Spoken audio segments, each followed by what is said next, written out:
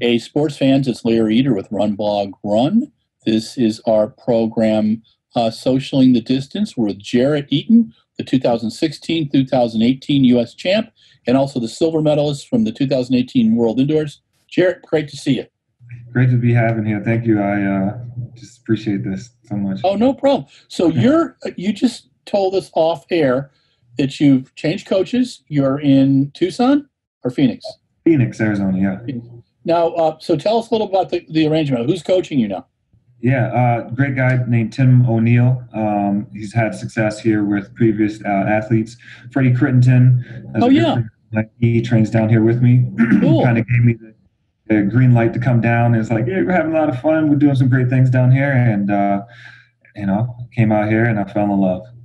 Awesome. Now, I recall from a few years ago, were you teaching school? Yes, I was a substitute high school teacher. Yeah. Wow. And where was that? That was in South Carolina, in Columbia, South Carolina. Yeah. And then you got a sponsor, correct? No sponsor, no. No sponsor? Okay. So you moved down here on your own? On my own, yeah.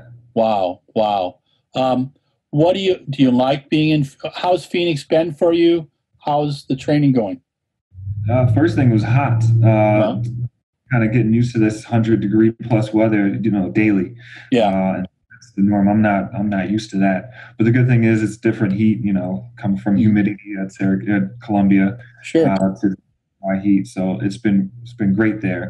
And then the training has been phenomenal. I'm really, falling in love with the concepts and some of the ideas that the coach has, and the culture and the teammates that I'm with is something I haven't felt this since I was in college. So I think it's just awesome, environmentally wise, and just being led by a fantastic coach.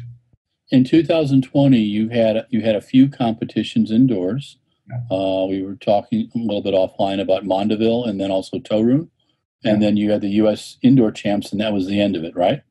Yeah, and COVID happened. So, talk to me about what your first feelings were when COVID hit. How did it change things for you? Man, I think initial thoughts were like safety first. So no one kind of knew what this was, and I think we were trying to be overly cautious, which I think is probably the right idea. Mm-hmm. And we were kind of just rolling with the punches. We kind of went into just training mode and kind of hopes that, feel this out and see what's going to happen and develop. But things didn't really pan out for the outdoor season. But I think it was just a good mindset to just be, flexible and roll with the punches. That's all you really can do. So, what is the biggest lesson you've learned so far in your new coaching relationship? Oh, that's a great question. One of the things that I've learned so far is that, there's a couple of things. One is just being reinforced that like the small things matter so much. Taking care of your body, making sure you're hydrated, eating well, sleeping well, trying to eliminate all the stress throughout the day, just kind of winning the day victory type deal. So it falls on itself.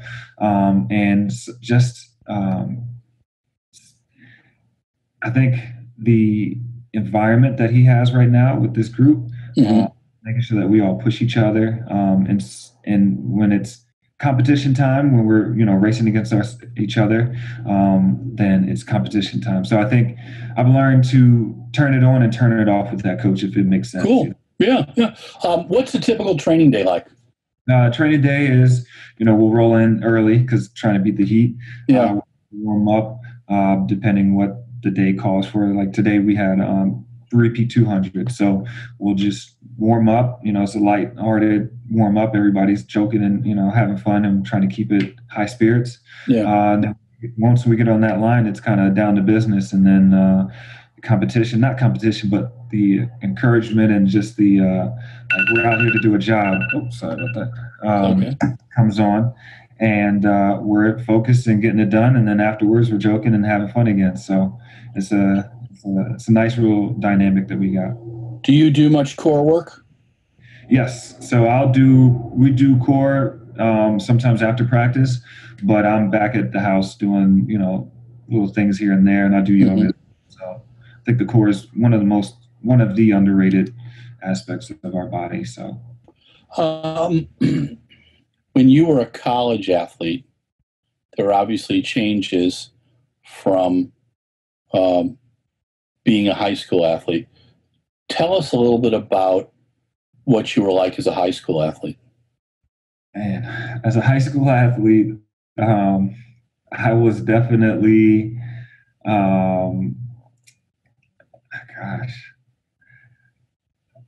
I don't think I was looking to be a professional track and field athlete. I was still Okay. playing football at the time. Track and field was something that I did with my friends. Mm-hmm. Had a great, core friend group in high school, and we ran track. We were fast. We're just having fun. And even the practices back then, our coach really tried to kill us. He was an old school, 80s, 70s guy, and he believed in repeat 400s, and everybody was a quarter miler. And I really gained a lot of strength from doing those workouts. But I didn't really think that I would be a professional track athlete, let alone run in college like I did.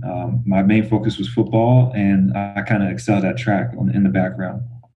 When you went to Syracuse, did you play football as well? No, I did not. I made the decision when I was going to transfer schools from Westchester University to Syracuse University. I said that I'm going to focus on one sport and one sport only. I had the opportunity to do both.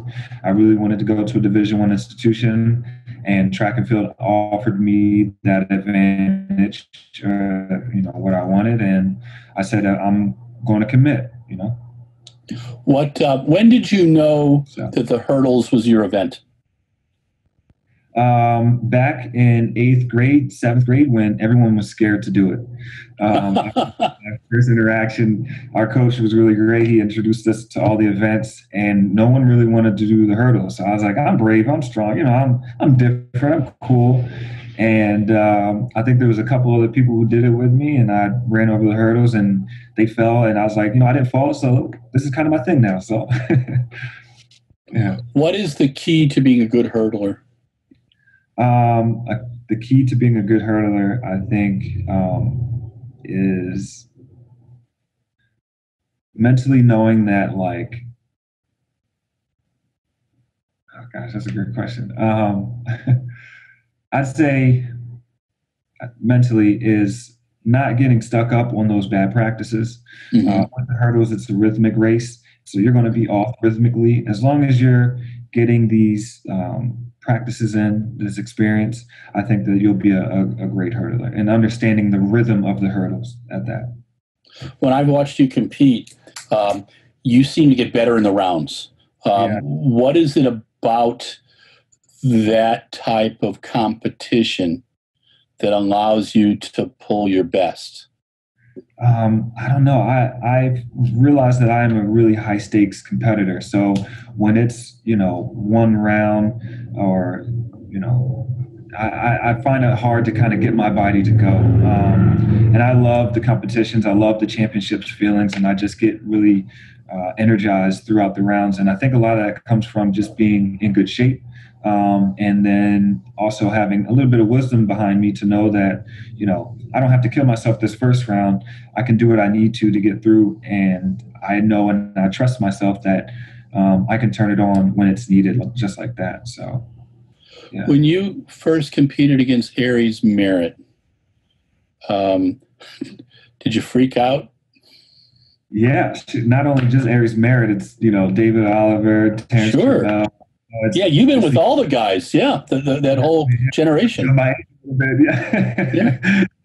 But no, these guys are, you watch them as you're in high school. Like, gosh, these guys are killing it out here. The world record, the best in the world champion, Olympic champion. It's just name the list. And going out there, you're just trying to do your best to keep up with those guys. I don't think in the back of my mind, you're going to lose if you're just trying to keep as close to them as possible. Maybe give them a little bit of a scare, in the middle of the race, but kind of make them recognize you. I think that was my first thought, was like, I want to be recognized by these people.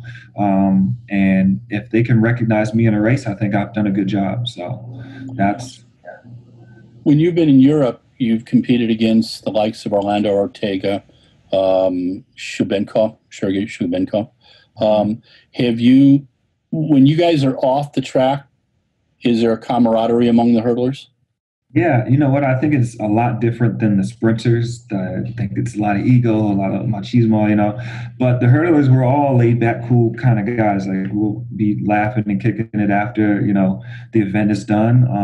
And I think I could call some of these competitors my actual friends. And it's with the hurdles, I think that's really unique. Yeah. I don't know a lot of other sprinters that are like the hurdlers. We're a little different breed, so. I remember sitting down with Ares and a couple of other hurdlers. This has got to be 2012 or 13. And I said, what makes hurdlers so tough?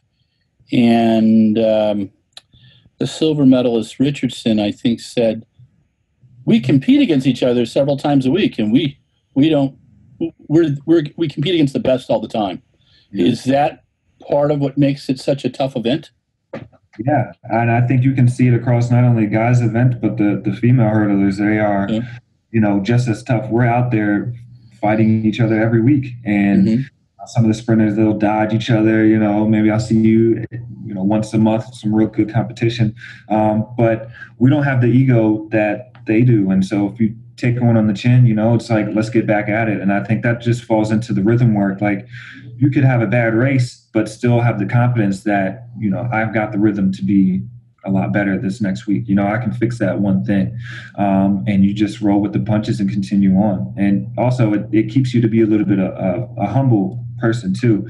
You can have a good streak where you're rolling, but shoot, somebody could have a just as good a day as you, and it'll be right down to the wire. So how do you prepare yourself mentally for a U.S. championship? Because there's obviously so much on the line, and when you line up with 8 guys in a semi, it's probably 8 of the 12 best in the world.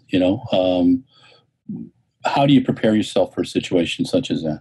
Yeah, well, I think it just falls back on practice.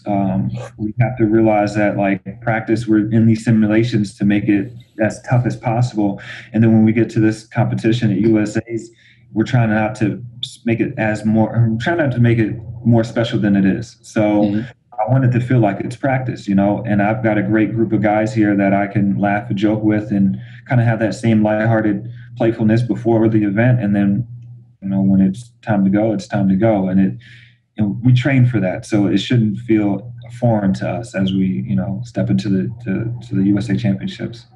In 2019, you took a bronze on the 4x1 team at the Pan Am Games. Tell us about that. Yeah, that was bizarre. I'll tell you that. It was literally guy after guy was just getting hurt. It was after USA's, and they were running out of bodies, and it was just like, shoot, like, anybody can fit this large jersey? I was like, well, I'm available, so why not? And I thought that, I'd be fast enough to have these guys get a medal, and they trusted me on their 4x1. I remember talking to Mike Rodgers and Bryce Robinson. They're like, yeah, man, like, you can do it. I trust in you. I'm glad to have you here, because literally I don't think there would have been any other person. Literally last guy standing. So wow. First leg, and was able to hold my own throughout that first half, and then handed off the baton, and I thought I did fairly well. And then we got bronze. Yeah, it was kind of a weird opportunity that I got. So, what's it like racing with Mike Rodgers? It's fun, man. It's just watching him do his thing. I think anybody who makes the sport look easy is spectacular to watch. So, I'm thinking, he makes it look so easy that I could, run with him. But I'm taking starts with him, and my head is popping up the first 2 steps because I got a hurdle in my face usually, and keeping his head down. And by the time I know it, he's 40 yards way past me. So it's definitely a kind of a humbling experience to see what these guys go through. What's the best part of your 60-meter hurdles race? The best part? I think I'm known for my start. People know me as a very explosive kind of hurdler, and I'm known to make out some really good gains in that up to hurdle 1 and then past it. So I'd say my acceleration to hurdle 1. What about the 110 hurdles? Yeah, kind of the same. Throughout the years, I've struggled towards the end of my race, but luckily I found a coach who's been able to fix that. So I'm really excited for the outdoor season. I was very excited last year.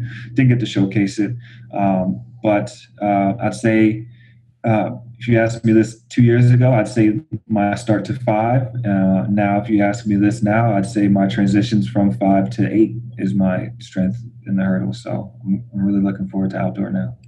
In my observations, the most sadistic event in track and field is the 400-meter hurdles. You have a PB of 53.2. Are we going to see you compete in that anymore, or is that you're going to let that alone for a while? Yeah, that's going to be it. I don't see myself. I think you're 100% correct. These guys are a little bit crazy, not to do the 400, but then to add hurdles in there. And I tell you what, hats off to them. I respect it, and I don't think my PR. I'm fine with that. Yeah, no, I think it's totally respectable. I remember watching Ashton Eaton in 14. He had taken the year off the deck, and he was doing the 400 hurdles. And I'm following him. I'm in Glasgow. And he runs his PB, and I'm going, why are you doing this event? And he goes, oh, I'm learning so much about myself, And it's, I've always been fascinated watching the hurdles, the high hurdles, because I just think just a tiny bit off and the party's over. And I remember Ares false starting in the race before he set the world record. And he told me afterwards, I'm ready now. I said, what do you mean? He says, I got my screw-ups done. And David Oliver was like that too. So I'm going to throw some names of hurdlers, and you got 3 words to describe them, okay? Okay. All right, here we go. Ares Merritt. Funny, goofy, and the GOAT. Terrence Trammell. Serious, strong, and quick. David Oliver. Big, goofy, and strong, powerful. Freddie Crittenden. Goofy, funny, and he's my friend. Good. Okay. Orlando Ortega. Loud, intimidating, but nice. Okay. What was the biggest impression you had when you competed in Torun in Poland this year? The biggest impression being like crowd, level of competition, the interest of the Poles in track and field. Yeah, this is my second time being there, and I think the atmosphere is always wonderful. I love indoors for that reason. It's way more intimate, and it was a packed arena, and people came there to watch a good show. And I was racing Andrew Pazzi, which is on fire, and I had kind of lagged a little bit in the season, and that was kind of my season's best race at the time. So Torun was a lot of fun, and it gave the impression again is just like that's a fast track. So you go there, you're going to change your season around. And I think as athletes, we all know which tracks are going to help turn our season around. Sure. Torun is one of those. What about Mondeville? What's like competing indoors in France? Oh gosh, home. I can't that just feels so much like home to me. And I love interacting with the crowd. They entertain me when I try to speak a little bit of French. They're not rude. Yeah. Like, dude, you suck. Stop trying to talk French. But no, I've gone the extra mile to kind of solidify, I'm feeling comfortable there. I love the fans. I'll sign every autograph, every kid who comes out to me. I love, interacting with just the people there, and it's the staff, the meet directors, the people who shuttle you back and forth to the hotel arena. They're all nice and just all wonderful people, and they've welcomed me with such open arms that any chance I get, I will always be at Mondeville, and it's like my second home. They know who I am, and the fans know who I am, and they cheer for me, and I feel accepted. Do you miss teaching school? I do. I've had some really good connections with these high school kids back in Columbia. Yeah. It's never a dull day, I'll tell you that much. And dealing with high school kids, they got their own problems, and it's fun interacting and talking with them and teaching them, not only educational stuff, but life lessons as well. Have you had to teach? Did you teach remotely at all? I haven't taught remotely, no. Okay. I was just curious if how you've had experiences with that. What has been the biggest adjustment in training during the pandemic times? I think right now the biggest adjustment was not knowing where we're going to practice next. Okay. As things were shutting down, we had to change locations. We weren't sure if we were going to get back on the track. So we kind of just had to roll with the punches. And we lost the weight room that we're able to train at. So it was kind of finding creative ways to stay strong in strength while also, accepting that locations may change. We may not get back on the track. We may not have to, but I think we've all handled it really well. So I wouldn't say it's that much of a challenge. Like I said, we're hurdlers, we're easygoing guys. But that's been kind of the biggest, obstacle in our life. Do you use kettlebells? Yes, we've got kettlebells and dumbbells, resistant bands, you name it, all the mobile stuff. What is the core exercise that you hate the most? Oh, I hate the most. I'd either say, because we're doing these a lot, I absolutely hate like bicycle crunches just because. Okay. Oh, yeah. And so, like, you start to get like a pain dead center in your stomach after 30 seconds, and you still gotta like twist and bicycle crunches. But those, you need them, but I could do without them. Is there a workout that really shows that you're in shape? Is there a workout that coach gives you that when you do it, you go, I'm ready? Is there a... Yeah, the two. So one is on the track, it's 350s. Okay. If we're running the 350s in a solid time, then I know not only am I like in shape fitness wise, but I've got the endurance to, train extra hard. And then the second is the standing 110 hurdle workout. So we'll do a standing fly down to 110s. And if we're hitting really good numbers on that, and I'm, able to continuously gain momentum towards the end of the hurdles, then I know that I'm ready to go. I recall interviewing Tony Jarret, Roger Kingdom, and Alan Johnson. It's 1995. I'm in Gothenburg, Sweden. And I'm giving these guys a little bit of crap because they hit in the semis, boom, boom, boom, hit 3 hurdles in a row. And Tony was like that, but Roger Kingdom, he would just like power through them. There was so much speed with those guys. And you guys have speed too, but there's finesse as well. And you tend to hit less hurdles. What is that about? Is there more speed now and you guys now know how to control it? Or how would you describe the era that you're in? Gosh. Well, if we're going to compare times back then to today, recently, I think a lot of those guys were consistently running like 13.0s and 12s. Yes. Frequently. So today we've got, we had Grant who ran 12, but that 12 number hasn't been seen as consistently as it has back then. And just, I don't know the disconnect from it. But a lot of guys are running, they'll run 13.2s, 13.1s.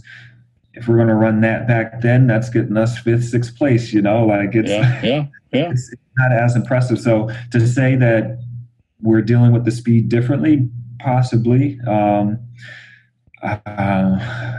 guys were a lot more aggressive, especially like Roger Kingdom. Alan Johnson was just so fast and so quick.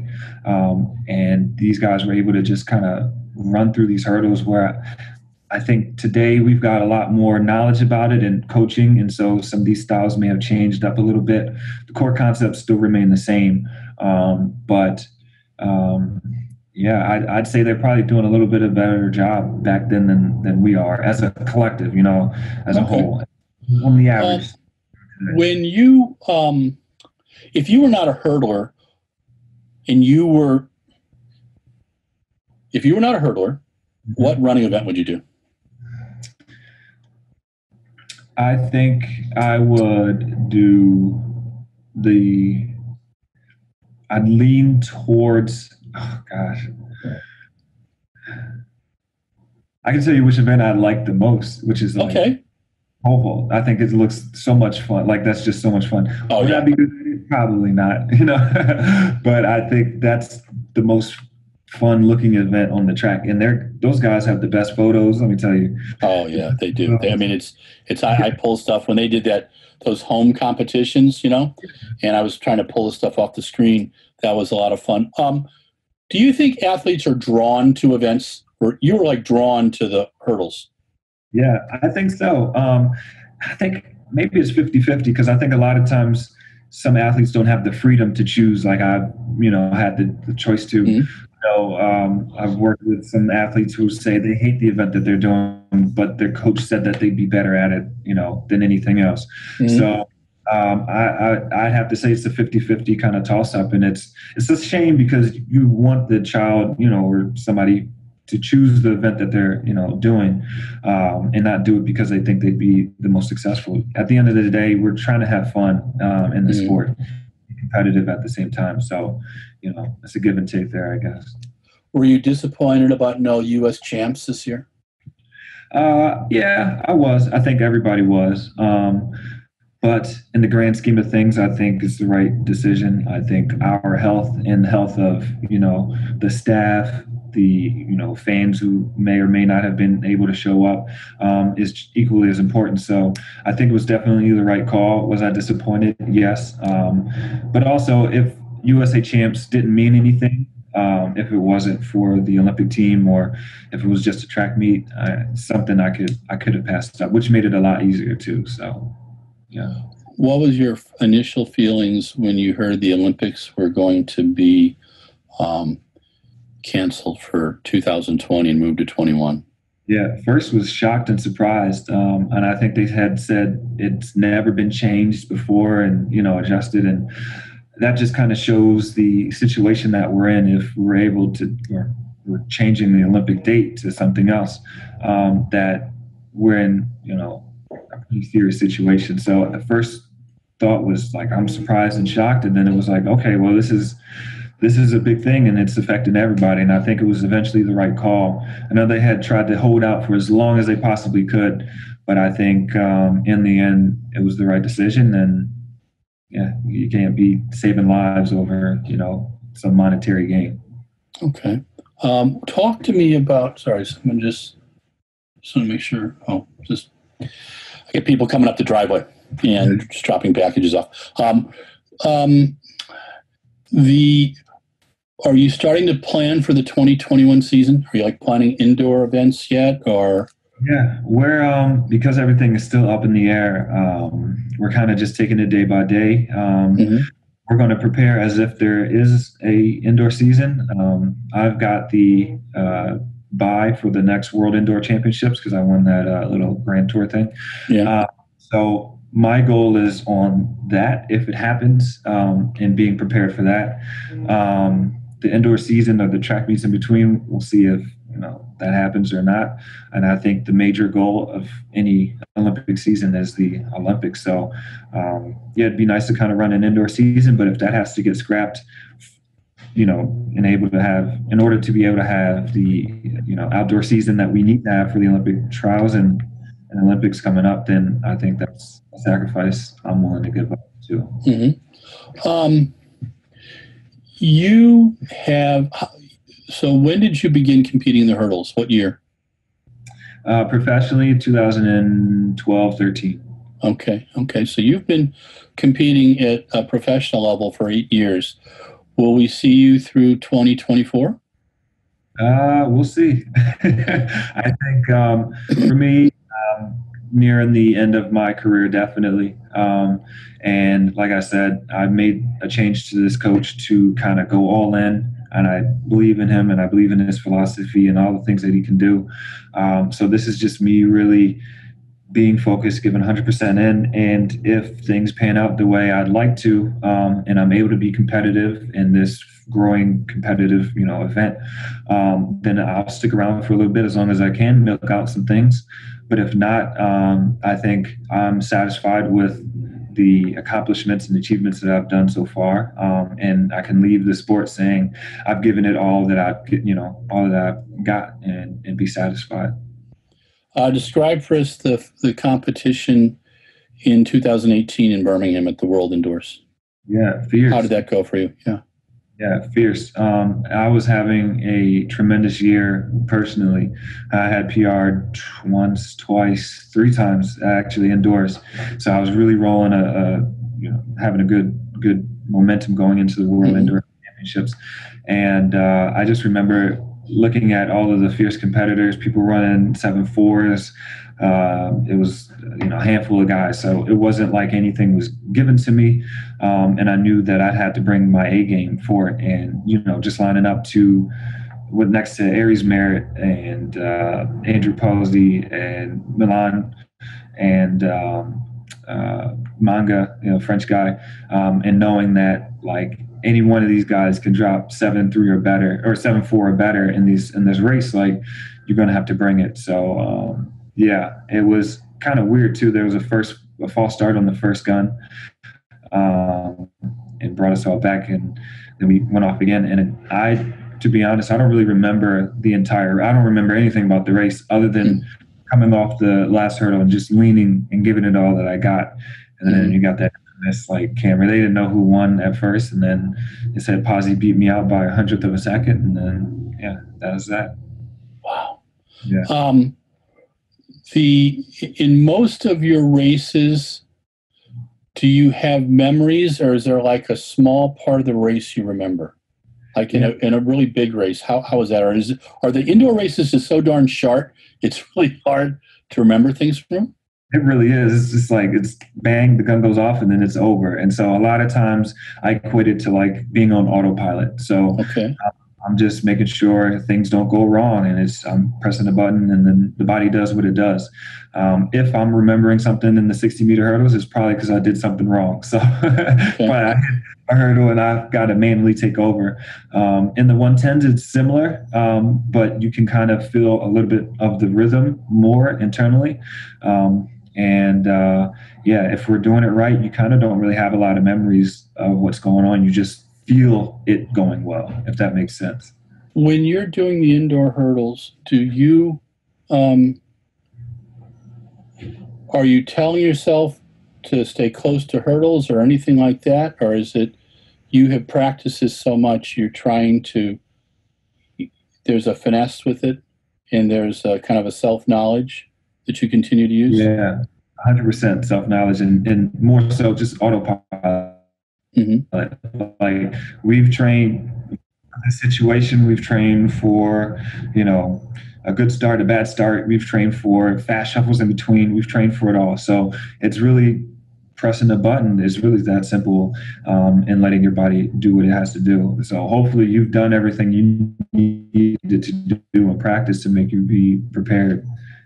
And I've had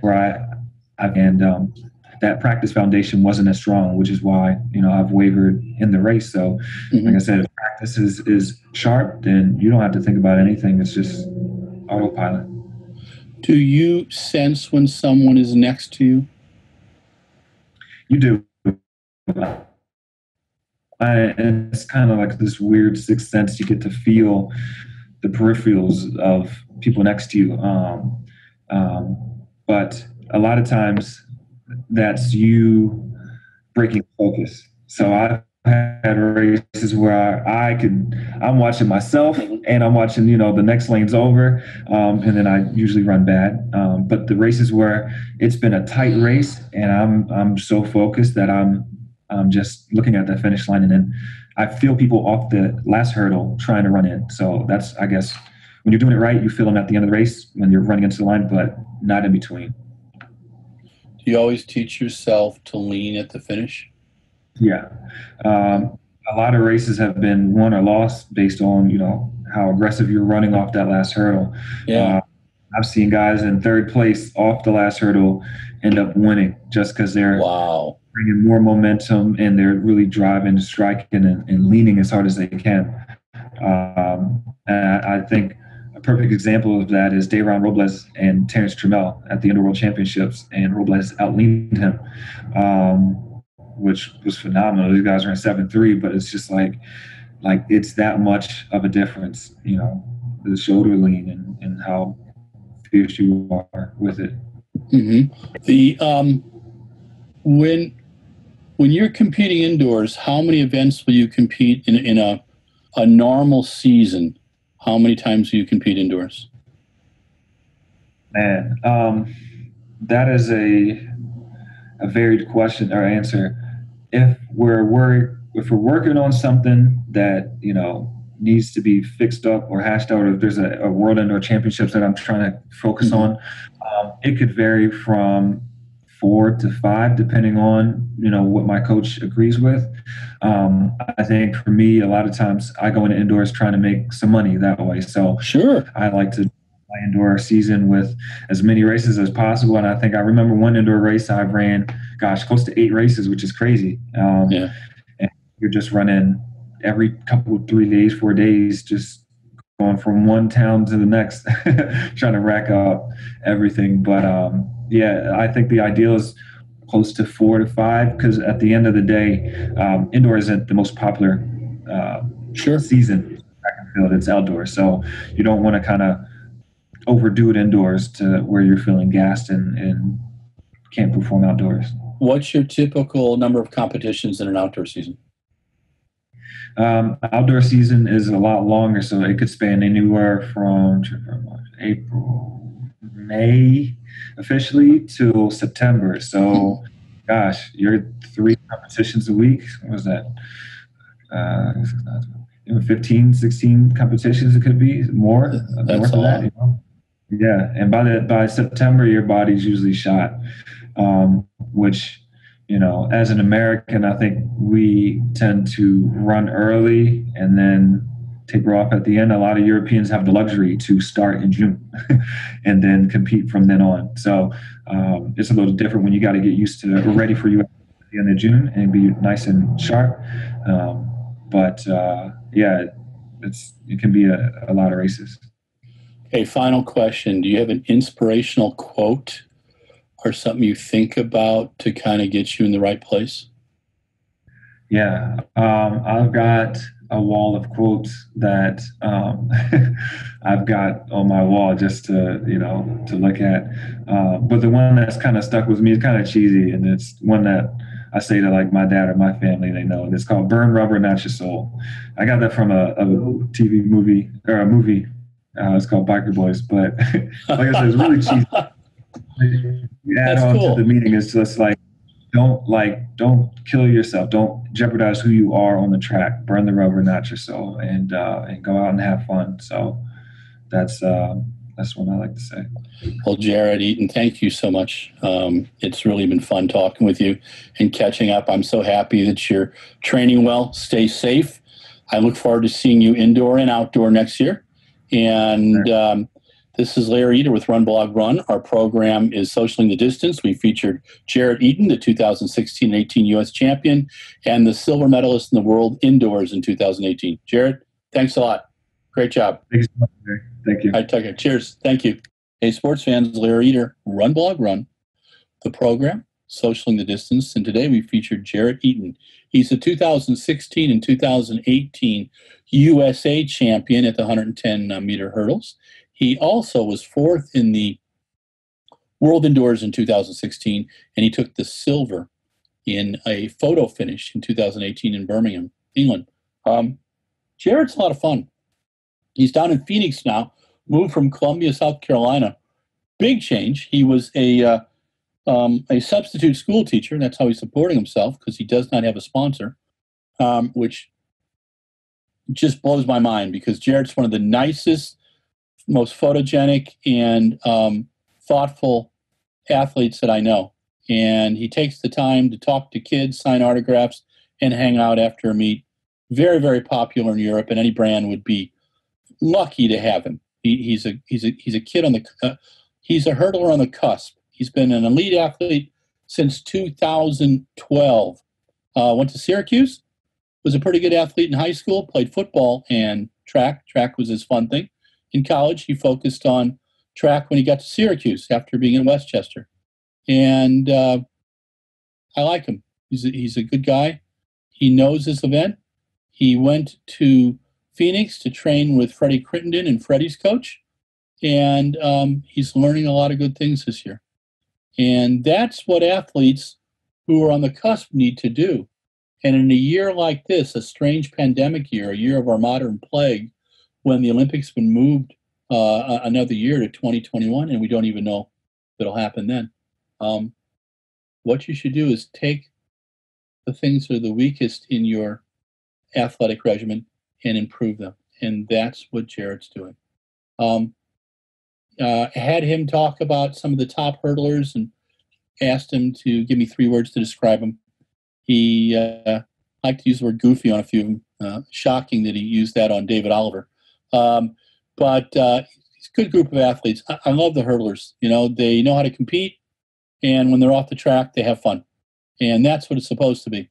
And it's a great, they're great role models for young people, for fans, and for normal humans. You know, it's okay to compete. It's okay also to respect people who are different than you. And that's our Larry political lesson for the day. But also, so Jarret has been around for 8 years. He's seen some pretty amazing events, and he's done well in the world indoors. We would love to see him do well outdoors of the 110-meter hurdles. He's got a PB of 13.25, and he's been working on his starts and working on the middle and the finish of his races. So we'll see this next year in 2021 what all this great training has wrought. And he's staying positive and staying focused. His big change in moving from South Carolina to Arizona has been the heat. And of course, it's a dry heat, so they have to work out in the mornings. But it's hot as heck. And but the training's helping him. They've had to juggle with core exercises, does kettlebells. Also told me about a few of the workouts that really tell him that he's on. One is a series of 350-meter runs, which, yeah, would tell you that you're on. Another one's a standing high hurdles. And that's got to be rather difficult too. But Jarret is one of those amazing athletes, and he's training with the athletes he's competing against. The 110 hurdles globally is an incredibly competitive event. It's like the women's 100 hurdles. And in the U.S., we've got hurdlers who are fast sprinters and who have finesse. And that's what Ronaldo Nehemiah, the former world record holder and 49er and current manager, told me you need to be a great hurdler. Jarret has competed against Ares Merritt, David Oliver, Terrence Trammell, Orlando Ortega, Sergei Shabinkov, and Andrew Pazzi, among others. So he's competing against some very, very good athletes. And I'm really looking forward to seeing what he can do in the next few years. That'll be a lot of fun. He's a fine athlete. He's a finer person. And let's help find him a sponsor. I think that's important. Anyway, this is Larry Eder with RunBlogRun. If you like RunBlogRun, like is a Twitter, Facebook, and Instagram. If you love us, subscribe on the YouTube. Thanks to Mike Deering with the Shoe Addicts for managing all these wonderful interviews. Thanks to Mike and Adam for encouraging me to take the time to do these interviews. Thanks to my dear brother, Brian, my partner at RunBlogRun, who's the man who convinced me to get into blogging, the man who convinced me that I need to do these interviews, and who encourages me via umbilical cord to continue to grow and to evolve in this lovely sports media. So stay safe. If you're going outside, take your mask with you. Make sure you exercise every day, hydrate, eat well, and get some sleep. If you're going to be inside, always wear a mask. don't play around. This is really a pandemic, and it doesn't attack your masculinity to wear a mask. It makes you patriotic. And what does patriotic mean? It means you're caring for other people, someone besides yourself, a higher ideal. And there's some people that are more susceptible to getting sick than you. So wear a mask and keep them safe. Keep your family safe as well. All right? And keep a sense of humor, please. Oh, and the final thing, vote. I'm not telling people how to vote. I'm telling people to exercise their right to vote. There's been many, many people who've given their lives so you can vote and you can say goofy things. Okay? So celebrate their lives and vote. All right. One time. You vote one time. Okay? Larry Eder, RunBlogRun, signing off.